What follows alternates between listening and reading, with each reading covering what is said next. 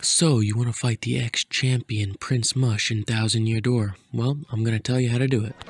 You'll need to refight your way to the top of the Glitz Pit and beat Hawk Hogan, also known as Rock Hawk.